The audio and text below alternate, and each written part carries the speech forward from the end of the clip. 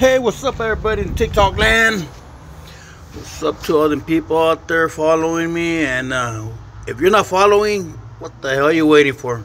Follow me. Alright everybody, this is an update on my F250.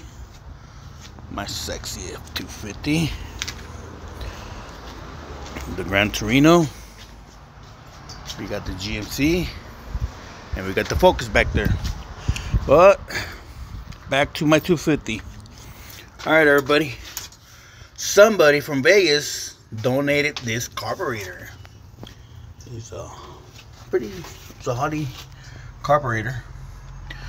But the thing is that I installed it yesterday, and my fucking starter's having a hard time turning on the motor. You know, it just it gets stuck too much, and it makes my all my power cables get hot. So I ordered a new one, and right now I'm gonna take it off. But first, just showing everybody that somebody donated a Holley carburetor for my truck. Let's see if it works. I kind of did a little Mickey Mouse, ran the hose, cut it right there, and ran the hose that way because I didn't want to go crossing through the middle. But yeah, once I get the damn carburetor out, let's see how it does.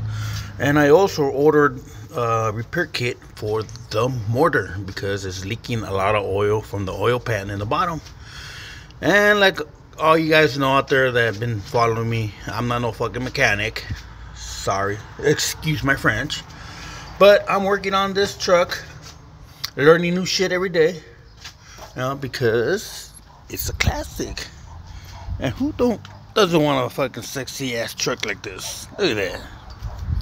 My neighbor has this ghetto ass truck. Don't like this, but whatever's.